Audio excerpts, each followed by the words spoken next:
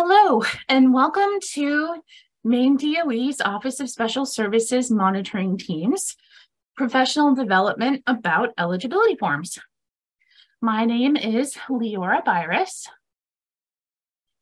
and this is the Federal General Supervision and Monitoring Team of OSSI for Maine. Colette Sullivan is our Federal Programs Coordinator. Jennifer Gleason is a Special Education Consultant. Julie Pelletier is our Secretary Associate. And with me today recording is Carly Thibodeau. Hi, I'm Carly Thibodeau. I joined the team in July, and before that, I was a teacher for 21 years. Awesome, thank you. Here is our contact information. We do our best to get back to folks within about 24 hours, but especially in certain times of the year, like the winter and in early spring and springtime, we're doing site visits. So sometimes that timeline can be a little bit extended, but we absolutely love to have case managers, teachers, directors reach out to us with questions as they might arise as you're doing some of the required paperwork for special education, which we know is a lot in the special education world. So if questions come up as you're working, please feel free to reach out to us and we will do our best to get back to you as soon as we can. So I have introduced both myself and Carly. We are going to go through MUSER's eligibility criteria, MUSER being the Maine Unified Special Education Regulations. We're going to go through each of the 3 eligibility forms that Maine uses to either determine initial eligibility or continuing eligibility on that 3-year required rotation for reevaluation. And we're going to talk about eligibility form compliance. So we're actually going to tell you exactly what we're looking for when we monitor eligibility forms during when a district is in their monitoring cohort. The procedural manual is a wonderful tool. It is updated every time any required documentation for special education in Maine is updated. And it gives you basically a task analysis of how to fill out every part of every piece of required documentation. It's a great resource, and we really encourage you, if you're someone who is responsible for special education documentation, to have this as a resource to be able to look back and use as questions come up as well. Everything that we do is based on MUSER, the Maine Unified Special Education Regulations, also called Chapter 101. Which is also based on IDEA. So today is March 8th of 2023, and MUSER is currently in rewrite right now. So it won't be changing until at least next legislative session, because it's being rewritten right now. When MUSER is accepted and adopted by the legislature, then we will update the procedural manual and we will re-record any professional development that we do related to any of the updates in MUSER. Okay, what is the purpose of an IEP? This is directly from IDEA, the Individuals with Disabilities Education Act. And what this says is that children who have disabilities have the same right to a free, appropriate public education, FAPE, that every child who doesn't have a disability has as well. And that education, that specially designed instruction and the related services should be tailored to meet the needs of that child to help them develop into productive, independent as possible members of our society. And we always want to remember in the back of our heads that our special education students are general education students first. And we should always want them to participate and move back into the general education setting as much as they are able to with their general education peers. So this is section 2 of the IEP. You'll remember that section 1 is the demographic information and required dates and timelines. This section looks at all of the disability categories, including multiple disability. If the child has multiple disabilities, then you would check that box, and you would check the boxes that make up the multiple designation for that particular student. So if it was a student who is identified with speech and language impairment and OHI, you would check off multiple speech language impairment and other health impairment. Otherwise, you just check off the one disability category that the child is found eligible under. So a child has a disability. Let me rephrase that.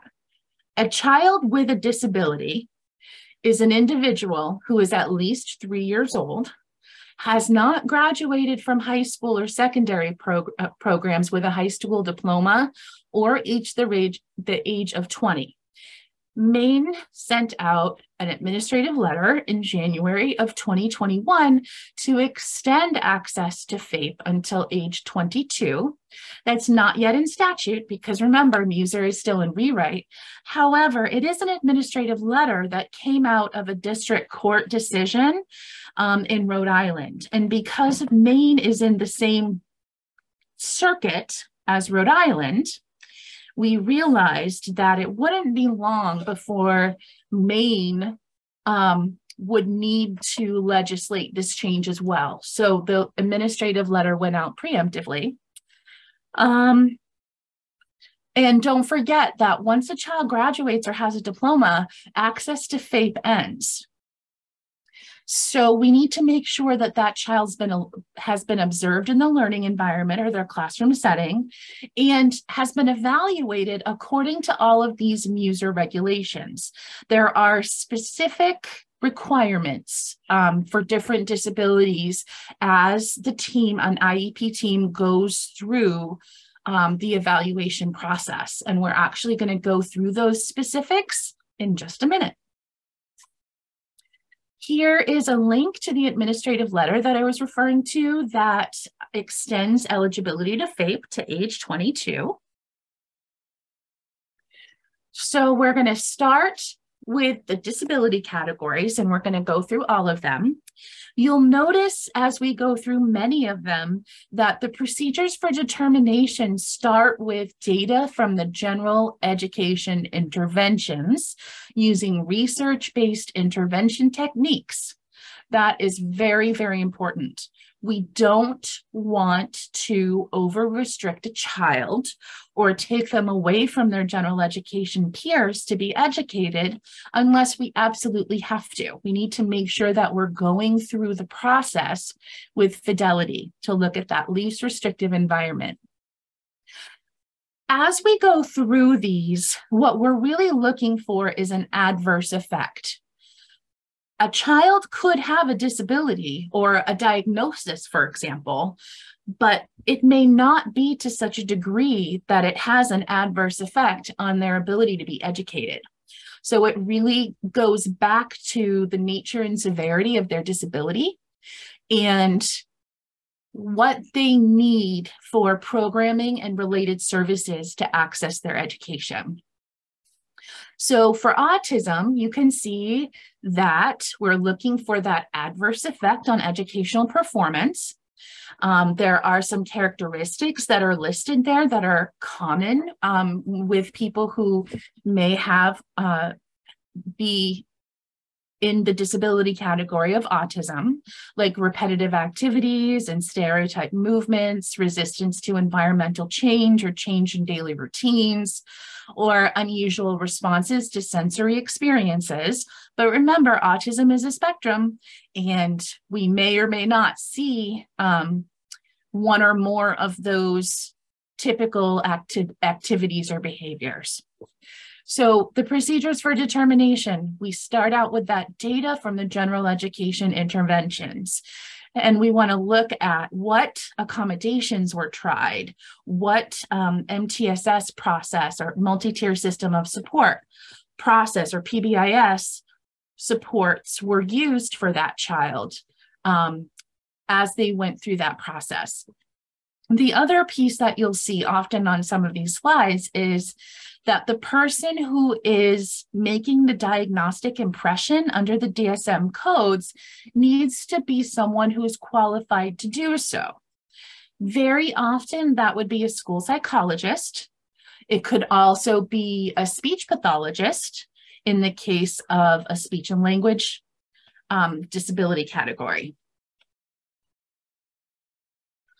Deaf blindness is its own disability category, even under IDEA. So deaf blindness is not considered a multiple disability. If the child has the disability of deaf blindness, you don't even have to fill out an eligibility form for them. Like that is what IDEA says. So this is a completely separate disability category. They should not be counted as multiply disabled.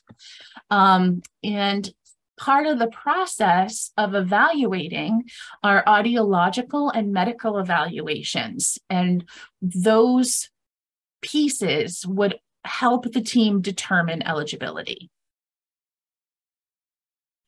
Deafness is a disability category that the team would also look at audiological and medical evaluations. And the IEP team would want to ensure that they're experts in the field that are at the table helping with the process of eligibility. So the assessments could be conducted by a teacher of the deaf or hearing impaired, or a speech language pathologist, or another person who is qualified to do so by the IEP team. Those are the folks that will help guide the IEP team through the eligibility category. Developmental delay disability category for Maine is aged 3 to 5. There are states that go higher or allow a child to stay in this disability category for longer than Maine does. But Maine says that by the end of kindergarten, the child needs to have a different disability category than developmental delay. So there are 5 different areas that are looked at if the team is questioning developmental delay. They are physical development, cognitive development, communication development, social or emotional development, or adaptive development. So the team would look at all 5 of those domains. The individual who is evaluating the child needs to be qualified to do so and have formal training in professional standards of assessing young children, because I'm sure you realize that those little 3 to 5 years old are going to be different to evaluate than some of the older kids, right? So the criteria for identifying significant delays are scores of at least 1.5 standard deviations below the mean in at least 2 of the 5 domains, or 2 standard deviations below the mean in 1 of the 5 listed domains. And this process should also include an observation of the child in the learning environment or in the environment that they're in that is appropriate for a child of that age. And that is to document their educational performance and behavior in the areas of difficulty. And that observation should be done by someone who's certified in special education, and if at all possible, should be someone who is not the child's current provider who's doing that observation. And the team will look at all of that information, fill out the adverse effect on educational performance form, eligibility form, and use the evaluations to determine whether that disability has an adverse effect on the child's ability to access their education. Emotional disturbance is a condition where the person exhibits one or more of the following characteristics over a long period of time and to a marked degree that adversely affect the child's educational performance. So it could be an inability to learn that cannot be explained by intellectual, sensory, or health factors, an inability to build or maintain satisfactory interpersonal relationships with peers and teachers, inappropriate types of behaviors or feelings under normal circumstances, a general pervasive mood of unhappiness or depression, or a tendency to develop physical symptoms or fears associated with personal or school problems. So this is another disability category where the team would start from data from the general education intervention, so that we're really looking at ensuring that the child had access in the general education curriculum to accommodations that may help them stay in that environment, to the multi-systems tiers of support, so that LRE process is being followed. And again, the evaluation for emotional disturbance should be done by someone who's qualified to do that under the DSM codes.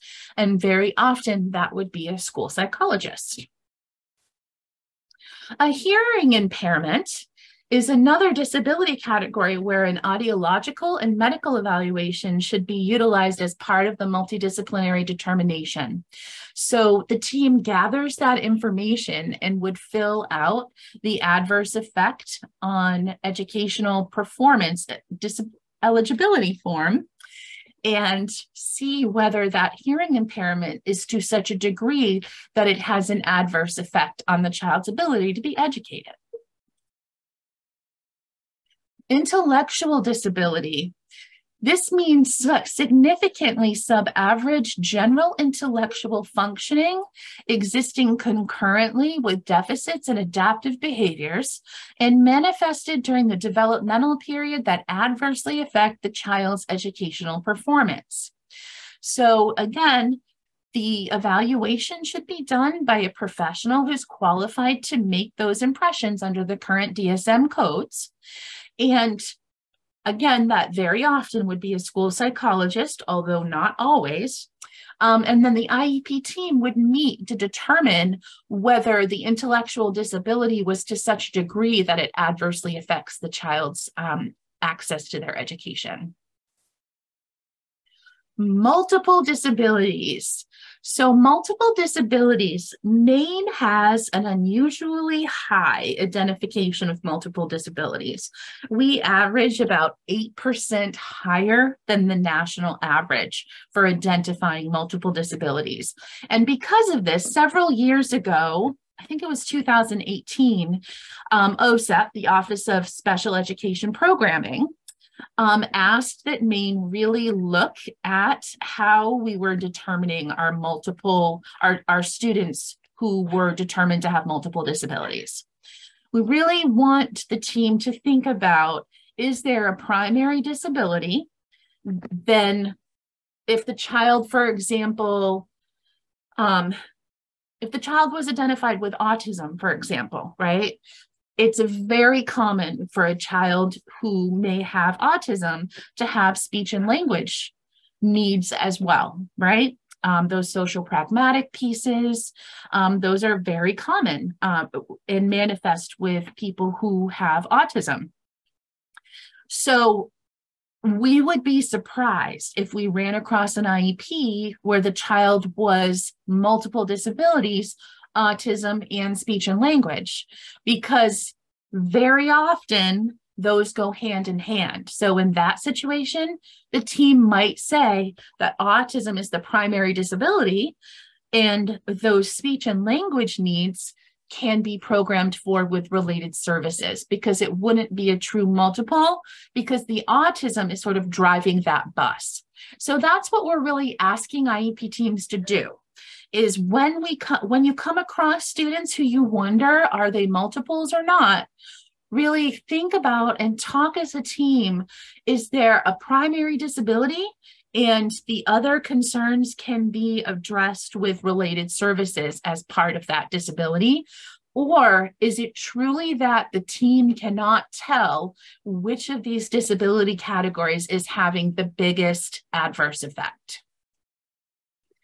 So it's about those concomitant disabilities, that they're both equally influencing that child's inability to access FAPE. So here is our information. This is those statistics that I was talking about, the data. So in 2021, the national percentage was 1.8%, and Maine's percent in 2021 was 8.83. Oops, pardon me, 10.77. So you can see that we are about 8% over that national average. Orthopedic impairment should include a referral with a diagnosis from a licensed physician as to the existence of the orthopedic impairment. And that orthopedic impairment could be the result of a congenital anomaly, a disease, or another condition. So the team would look at that orthopedic impairment and determine whether it is to such a degree that it's creating an adverse effect on the child's ability to be educated. So filling out that determination of adverse effect eligibility form and putting in the evaluative information would guide that conversation for the IEP team to see whether the child requires specially designed instruction. Other health impairment. There are so many reasons that the team might look at other health impairment as a disability category. And you can see some of them are listed here, and this is not an exhaustive list. So it could be asthma, it could be diabetes, epilepsy, sickle cell anemia. Most often we see OHI due to attention deficit disorder or attention deficit hyperactivity disorder, but that's not always the case. It could be lead poisoning, Tourette syndrome, etc. So there's a lot of different diagnoses that could lead to an other health impairment disability category. So you can see that this disability category starts with data from the general education intervention, right? Because again, we want to follow that LRE. The IEP team should look at any written diagnoses, psychological and medical evaluations that are relevant to the identification process, keeping in mind, of course, that those should all be under current diagnostic criteria. And the child should also be observed across settings, including in the educational environment, if they are currently participating in an educational environment. And those observations should include a comparison of the referred child's behavior to the same aged peers' behavior in the same environment. Further, if you're looking at OHI or ADD or ADHD, there are some extra steps that the team needs to take. There should be a psychosocial history done. There should be clinical interviews. Again, structured observations of the child's behavior in the educational setting. There should be behavior rating scales. Normally that's a BASC, but that's not always the case. But when we see OHI on an IEP and we turn to 4A, we're looking for behavior rating scales. And if we don't see them, the first thing that we'll ask the team is this OHI for ADD or ADHD? And if the answer is, yep, it's for ADD, then it could be a finding for a corrective action plan if that BASC, for instance, isn't in 4A, because it is a requirement based on users' requirements for determination for OHI. Speech or language impairment, we really encourage you to rely on your speech and language pathologist if you are questioning speech or language impairment. They are the experts. They have the specialized training to do the evaluations and to guide the team through filling out the speech and language eligibility form. And that speech and language eligibility form has the adverse effect piece built into it. So you follow the steps of that form, make sure that you have data-driven evaluative information, and it will help you discern whether the child has that disability to such a degree that they need SDI in order to be educated. So just as we encourage you to rely on your speech and language pathologist for speech and language disability, we encourage you to rely on your school psychologist for specific learning disabilities because, again, this is a very specialized field, and school psychologists have that specialized training in order to help the team go through the pattern of strengths and weaknesses in performance, achievement, or both relative to age. And also, they have the specialized training to be able to discern the rule outs. So the rule outs are ensuring that the SLD is not due to a visual, hearing, or motor disability, an educational disability, an emotional disturbance, a cultural factor, an environmental or economic disadvantage factor, or limited English proficiency. So get your school psychologist to the table. And I say that knowing that we have wonderful school psychologists in Maine, but we don't have enough of them, especially in some parts of the state. We know that at a state level and have been talking about different ideas and initiatives that could assist with that. So please do your best to get your school psychologist to the table, and they can help with this process. Traumatic brain injury could be the result of either an open or closed head injury. And there are so many different areas that a TBI could influence. Could be cognition, language, memory, attention, perceptual or motor abilities, psychosocial behavior, physical function, speech. There are so many different ways that a TBI could manifest itself. So this is another disability category where we really want to make sure that the folks who are determining eligibility are qualified to do that. And the team would go through their evaluations and see whether the impairment is to such a degree that it has an adverse effect on the child's educational performance. All right, and the last disability category we're going to talk about is visual impairment, including blindness.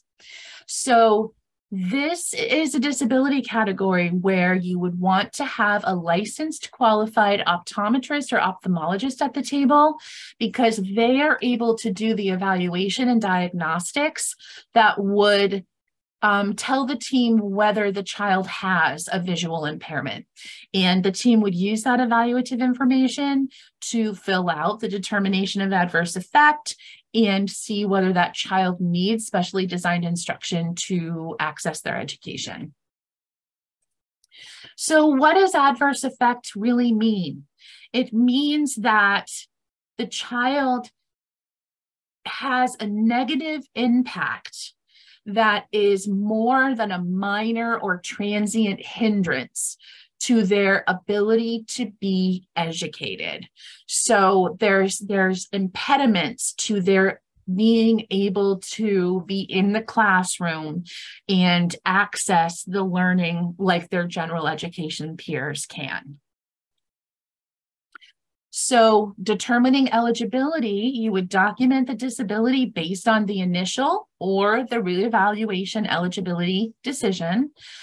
Maine has 3 different eligibility forms: the speech or language impairment eligibility form, the specific learning disability eligibility form, or the form for determination of adverse effect on educational performance. The team might have to use one or more of these forms depending on the disability categories that you're questioning. If, for example, you were questioning OHI in speech and language, the team would fill out both the speech or language impairment form and the form for determination of adverse effect on educational performance and make a decision about which of those disability categories best fits that particular student. These forms are also used to dismiss students from special education services. So these are the disability categories where you would go right to the form of the determination of adverse effect form on educational performance: autism, deafness, developmental delay, emotional disturbance, hearing impairment, intellectual disability, orthopedic impairment, other health impairment, traumatic brain injury, and visual impairment, including blindness. So you'll notice that speech or language impairment is crossed out. That's an error in user that has been taken into account during the rewrites. So you would not have to fill out the form for determination of adverse effect on educational performance for deaf blindness, because that's its own disability category. For multiple disabilities, because you would use whichever of the forms most fits the disability categories that you're looking for, or for specific learning disability, because that has its own form. So here's the table of contents for the procedural manual, and it tells you exactly where you find the information for determination of adverse effect, SLD, speech or language, and the written notice. So now we're going to go through each of the eligibility forms, and I'm going to preface this by saying that most of the next slides that you're going to see are directly snipped from the procedural manual, because that's where we get our information and guidance. Excuse me, I need to get a little drink. Okay, so we're going to start with the adverse effect on educational performance form. This is the demographic information. You'll notice that it has our logo on it, which means that it's now a standalone form.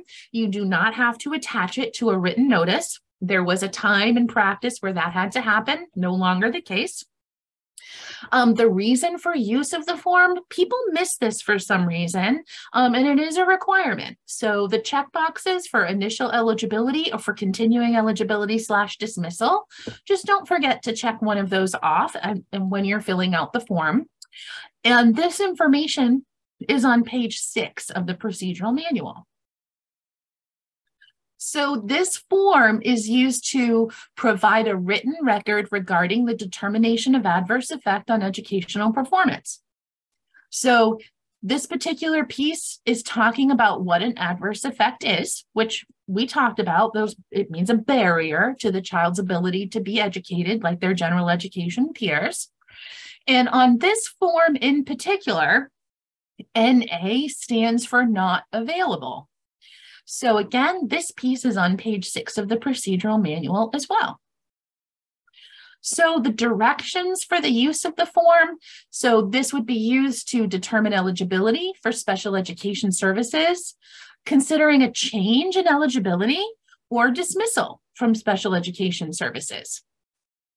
And then this slide is also telling us what disability categories would be used. This form would be used to determine, which we already talked about.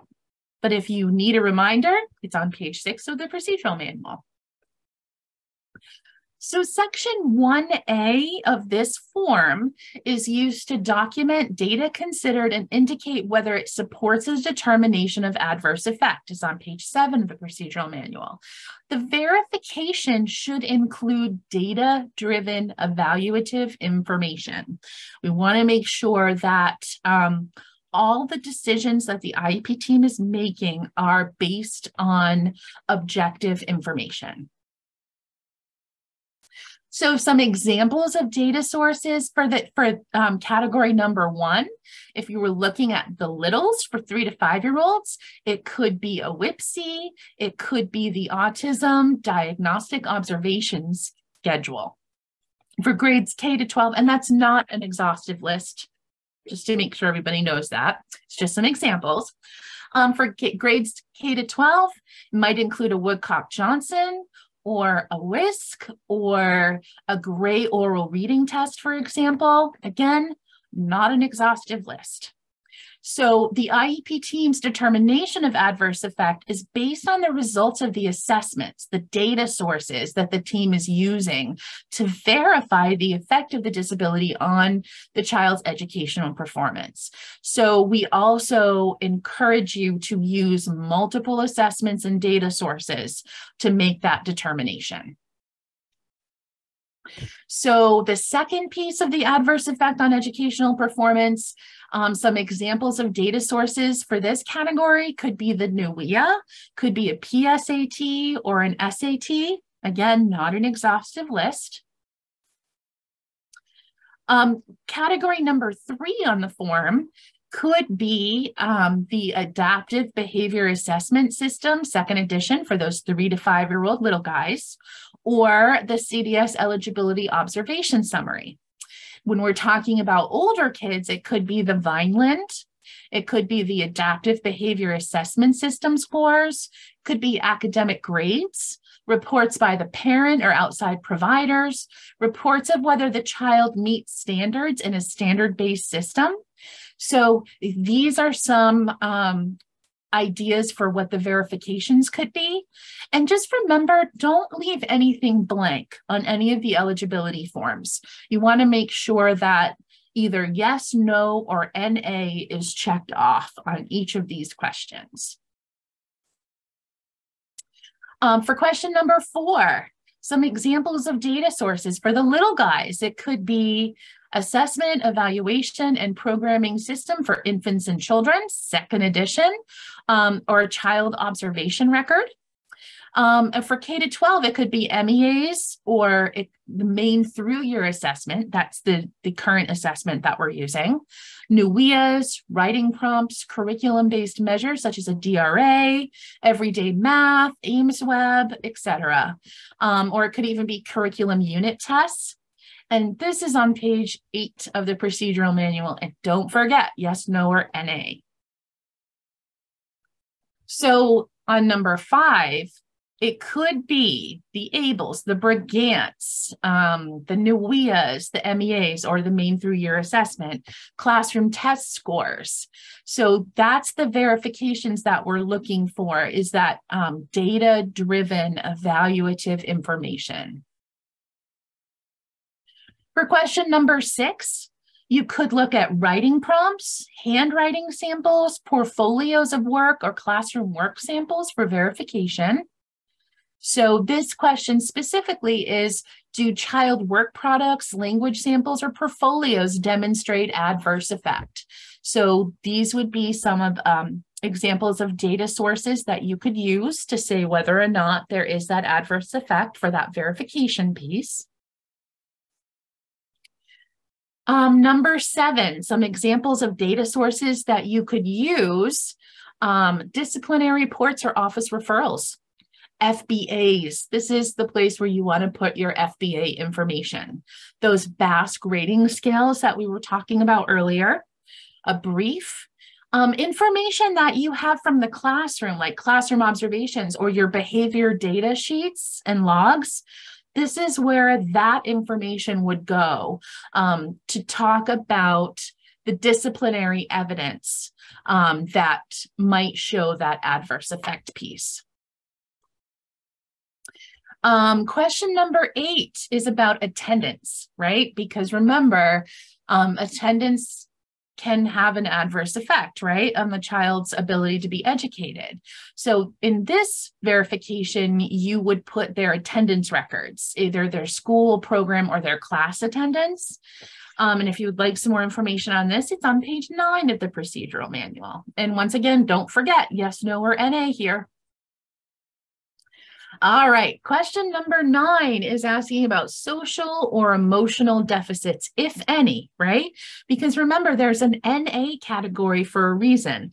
You know, not every child is going to have a yes for every single one of these categories. For verification, some examples that you could use for these data sources are a BASC, a brief, an Achenbach, Connors rating scales, multidimensional anxiety scale for children, Piers-Harris self-concept scale, autism rating scales, observation information. Those would all be appropriate to use for verifications. Okay, and the last category is other.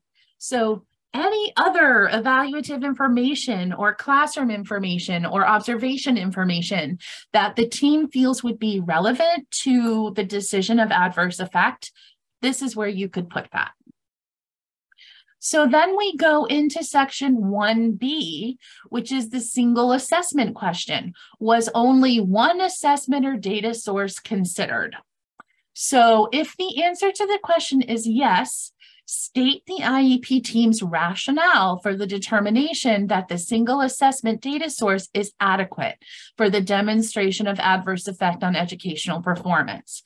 Because as you all know, as special educators, we like to have as much information as possible. We want to have, you know, evaluation after evaluation to back up what that first evaluation says. But there are some times where they might not be available for one reason or another. So in this box is where you might say why you're only using one piece of data to make that determination. Section 2 is used to indicate whether the IEP team has determined that there is an adverse effect or not. So this one doesn't have an NA because this is the big one. This is, has the team used this information to say, yes, the child has an adverse effect on their education, or no, they don't. So big things to remember as you complete the adverse effect form. Is just making sure that there aren't any blank boxes and that you have multiple data sources. And you only have to complete section 3 of the form if the answer to section 2 is yes. So make sure to read those prompts on the forms closely because you don't want to do more work than you have to. So question number 3 is, the adverse effect that results from the child disability is to such a degree that they require special education in order to benefit from their education program, or correctable through accommodations in the child's regular education and program. And then you have a summary of that determination made by the IEP team. And you would put that information in that box. If you need more information on what that might look like, page 11 of the procedural manual will help you out. And here is an excerpt of some more information about that the team would be explaining their decision in that section.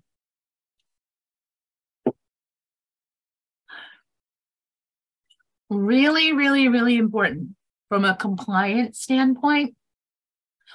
These eligibility forms should be filled out as much as possible at the IEP team meeting. It may be that, you know, given time restraints, that the person filling out the form might put, you know, some of that evaluative information in the form prior to the meeting. But you would want to be careful about that to make sure that everyone involved in the decision-making is part of those. But given time restraints, it may be that the IEP team, that would be helpful for the process. Make sure that the form is completed at the IEP team meeting, and that in the written notice, there is a statement explicitly saying the team used the determination of adverse effect form and the child was found eligible under the disability category of other health impairment. Or you could say the team used the determination of adverse effect form and an adverse effect was not found. The child can be accommodated in the general education curriculum. But that statement, either way, needs to be in the written notice of that meeting. Okay, so now we're going to talk about the speech or language impairment eligibility form. So the top section is that demographic information of the child. This is all the way in page 74 of the procedural manual because you probably used your context clues and noticed that the table of contents of the procedural manual is alphabetical. So we're dropping down a few all the way to the S's here. So there are 4 different domains that are looked at for the speech or language eligibility form: articulation, language, fluency, and voice impairment. So each of those domains would be evaluated as part of the process. There are rating scales attached to the form, and all 4 of those rating scales need to be attached in order for the form to be complete. So this section is used to specify an impairment based on the severity rating scales. So in order to answer the questions, the IEP team needs to complete the severity rating scales that are attached. And those severity rating scales determine the answers to the following questions. So on those severity rating scales, any scores of moderate or severe in any of the categories would, the team would answer the corresponding question with a yes. If the team recorded no apparent problem, mild in any of the categories, or checked no assessment needed, then the answer to the corresponding question would be no. And this is where you would complete the verification boxes for each of the 4 questions. You would record the scores on the formal assessments with a short narrative to look at any informal assessments that the team might have used. You would look at the sources of data or information, and that could include standardized assessments, language samples, checklists, criterion referenced assessments, rating scales like the observational rating scale or pragmatics activities checklist from the SELF-5. So the team would identify the component of the assessments that reveal the presence or the degree of the impairment. And if the answer is no, because that particular domain was not assessed, then you would indicate not an area of suspected disability in the verification box for that particular domain. So this section, it's section 5 of the speech and language impairment form, asks whether a speech or language impairment exists. It's either a yes or no. So if the team has checked yes to any of the questions in 1 through 4 that correspond with those rating scales, then you would and check yes on question 5, then go on to question 6. If not, then you would check no on question 5, and that would show that the child does not qualify as a child with speech or language impairment. So here is question 6.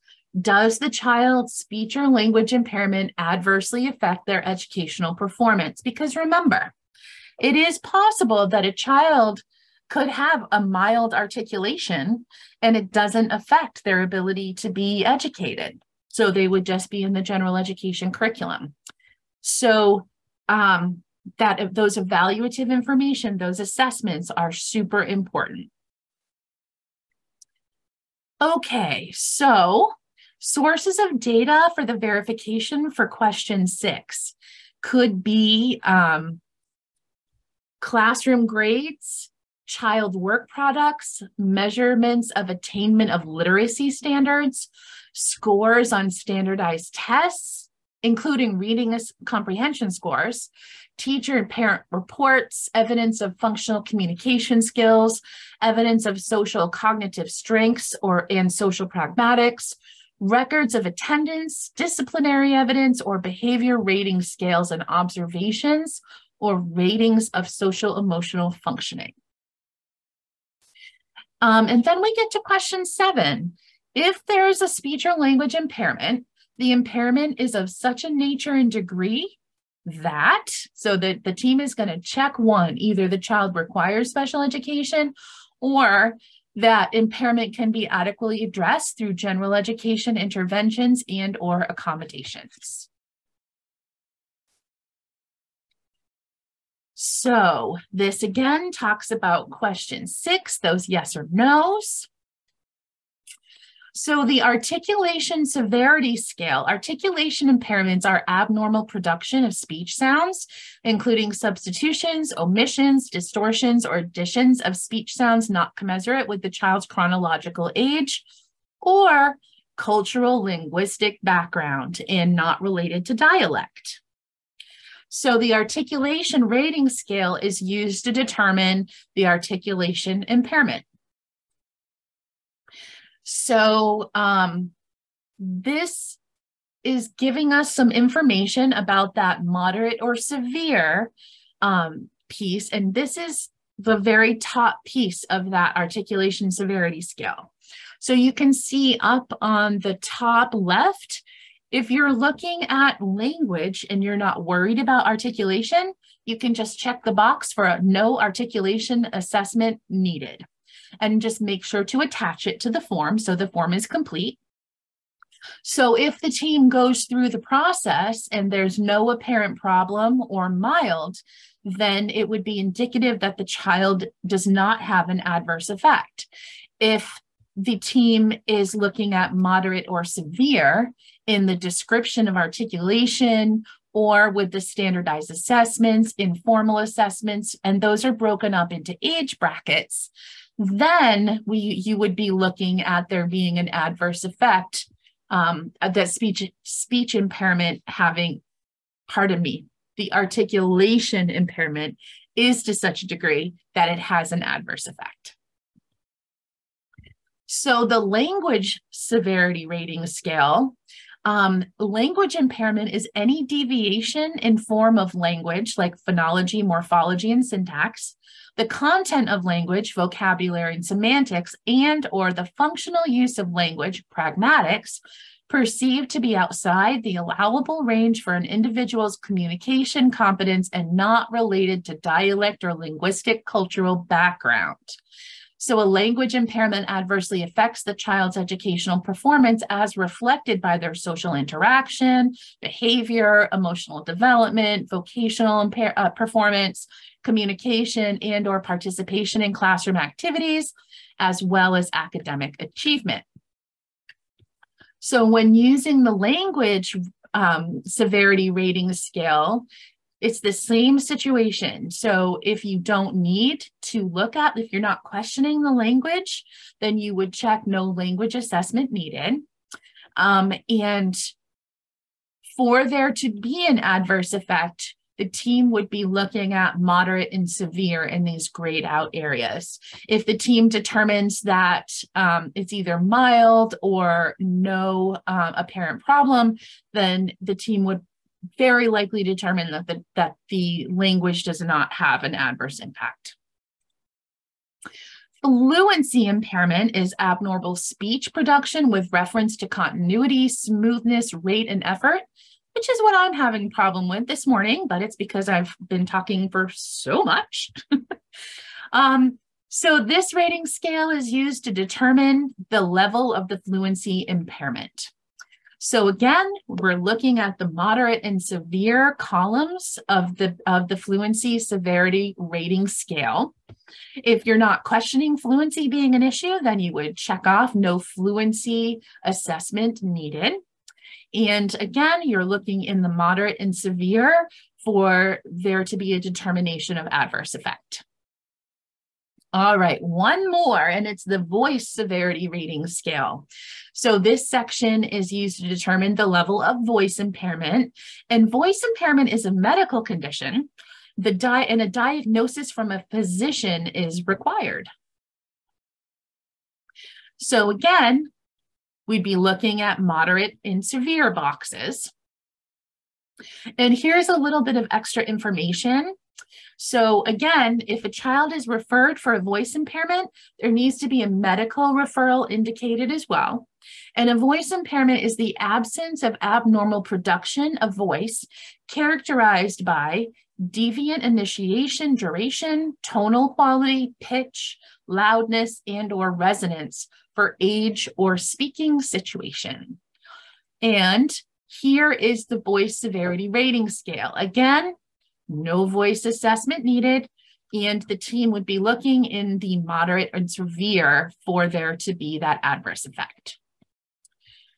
So you document in the written notice that the team completed the speech or language impairment eligibility form at the IEP team meeting, and the team determined that the child has a severe voice impairment and it has an adverse effect. So the child requires SDI, or the child's articulation was found to be in the mild realm and does not have an adverse effect on their ability to be educated.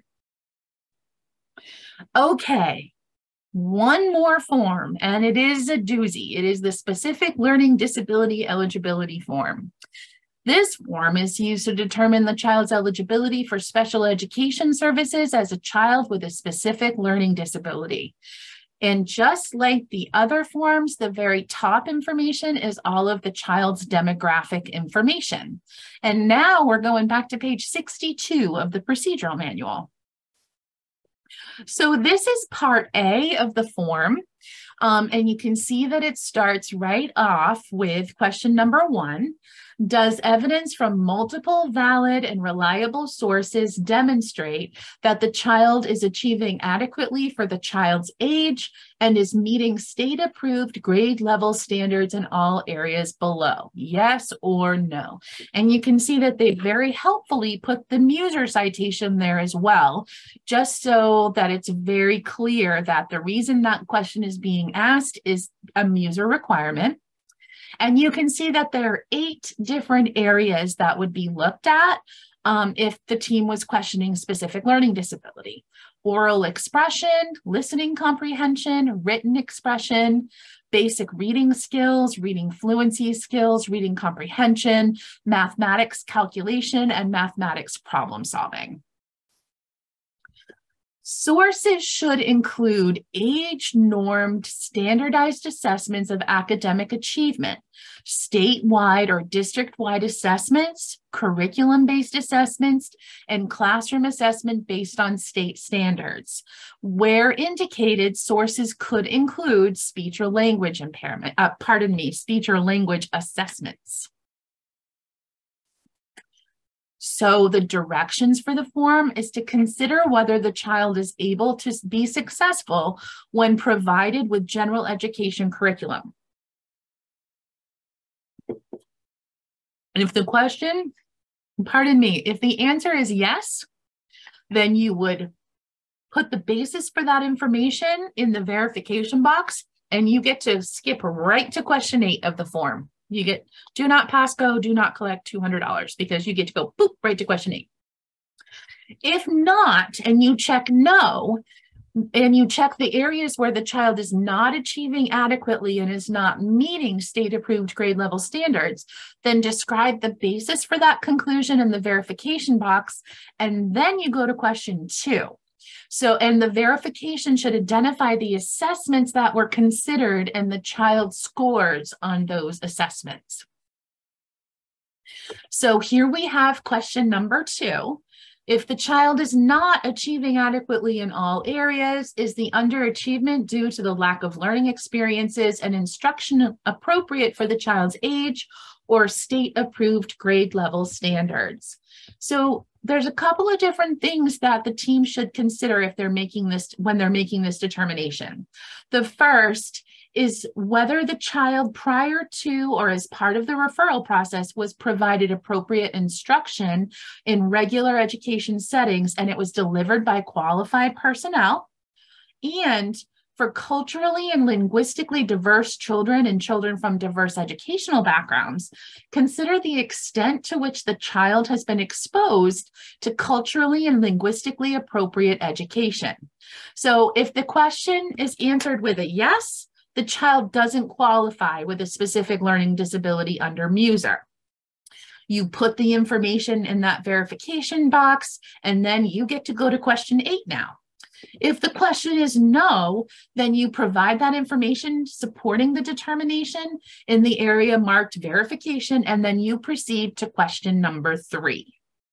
So this section specifically is to identify whether any failure to achieve adequately is the result of the lack of appropriate instruction. So this is what this is talking about. So we want to consider whether the child has received culturally and linguistically appropriate instruction in regular education. And appropriate instruction should include, at a minimum, instruction targeted to the child's specific area of academic weakness. So on page 64 of the specific, of the procedural manual, it goes through what appropriate instruction is. It goes through talking about the child's attendance record being considered, whether the child's teacher is appropriately certified. In section B, for culturally and linguistically diverse children, appropriate instruction would include instruction consistent with the knowledge and skills embedded in the assessments being used to measure academic achievement. So if it's yes, then you put the basis for that conclusion in the verification box. And if it's a no, and then you go on to question 8. And if it's a no, then you go right on to question 3.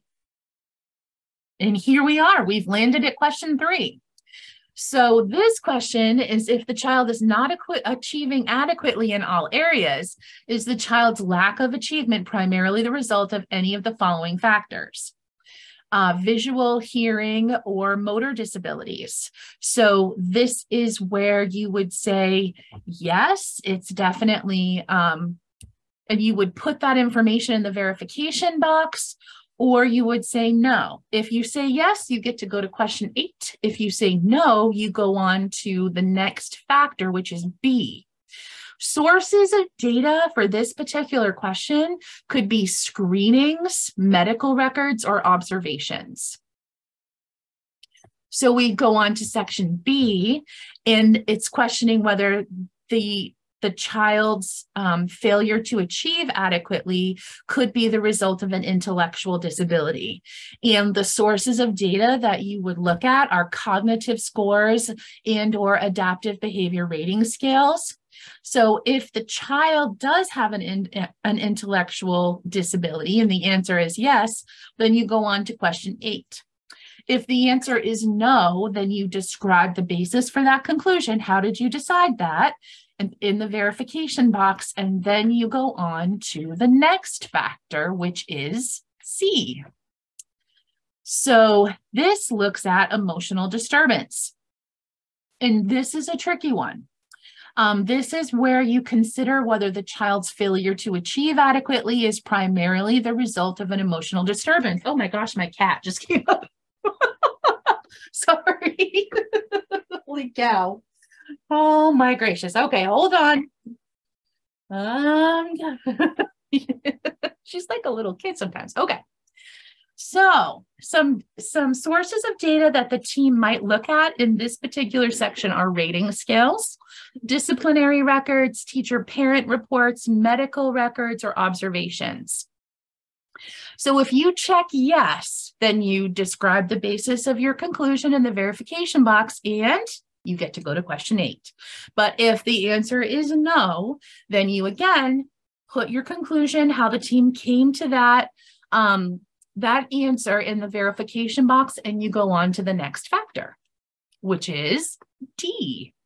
This question is asking about environmental, cultural, or economic disadvantage and or limited English proficiency. So this is where the team considers whether the child's failure to achieve adequately is primarily the result of an environmental, cultural, or economic disadvantage and or limited English proficiency. So you might look at WIDA scores, access scores, parent-guardian reports, or documentation of chronic life disruptions.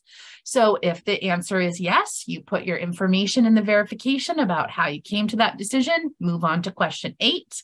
If the question is no, you put your verification for that no answer, and then you go on to the next question. So pages 66 and 67 of the procedural manual talk about how to go through the verification of the strengths and or the weaknesses section. When we're monitoring this section of the eligibility form, we need to see that there is something in each box, even if it's a relative strength. There shouldn't be any blank boxes in section 4 of the eligibility form. So I talked earlier when we went through the SLD category about how lucky Maine is to have a really good group of school psychologists. They have a group called MASP, the Maine Association of School Psychologists, and they have a resource called the Specific Learning Disability Eligibility Form, Clinical Guidance on Implementation. And this is available on their website, and it is an invaluable resource if you are someone who fills out the SLD eligibility form.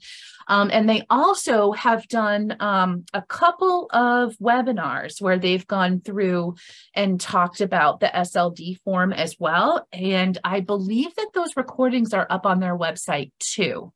And if you're someone who fills out this form with regularity, those are great resources. And here is their website. It is masponline.net. So moving forward in the eligibility form, section number 5 is relevant behavior noted during the observations and its relationship to academic functioning. The child must be observed in the learning environment, including the regular classroom setting, to document the child's academic performance and behaviors in the areas of difficulty. So this is where the team would document any behaviors that were noted during the observation as it relates to academic functioning. And then you would go on to question number 6. Question number 6 is about educationally relevant medical findings. So this is where you would document any medical findings that could be related to the academic functioning. So some relevant medical conditions, those might include ADD, ADHD, seizure disorder, tic disorder, mental health diagnoses like depression or anxiety, diabetes, or traumatic brain disorder. Then you would go on to question 7. And question 7, are the evaluations utilized valid and reliable assessments and performed by qualified individuals? So this is where you are documenting evaluation validity and reliability. And then we get to magic question 8. So this is part B, the conclusions. Does a specific learning disability exist? Yes or no? So this is where you document the team's conclusions as to the existence of whether there's a specific learning disability or not. So if yes, and these are complicated, I don't want to read these out loud to you guys because these question ones, if it's no, then, I mean, they're a little bit complicated, all right? So just make sure that you're following the form. And if it tells you to go right to the next question, that you don't miss the next question. And then question number 9 is that overarching question, does the child need special education and related services in order to access their education? Or can their disability be addressed through accommodations and interventions in the general education curriculum? So here is some more information from pages 72 and 73 of the procedural manual. Important to remember that this form needs to be signed.